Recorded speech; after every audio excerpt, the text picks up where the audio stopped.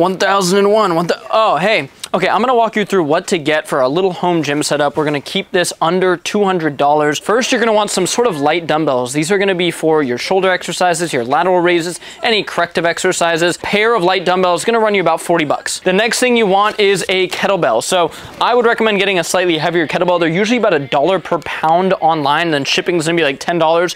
So I would say get a 40-pound kettlebell. It's probably gonna run you about 50 to 60 bucks. Let's call it 60 bucks. Okay, the next thing is gonna be probably a pair of 25s to 30s. This is where you can do your arms, you can do your dumbbell skull crushers, you can do your biceps. Obviously, this is gonna depend on where you're at for strength. A pair of these is gonna run you about $80. For cardio, you definitely wanna get a good jump rope. I love jumping rope. It's so good for you, especially if you're an athlete. It makes you more athletic. It's just really good. Get a jump rope. This is gonna run you 10 bucks. And the last thing is gonna be a good foam roller. You can roll out your calves, your quads, your lats after you work out. I'm actually a big fan of foam rolling, so that's gonna be your last $10. There's a good home gym setup for $200 that you can go to.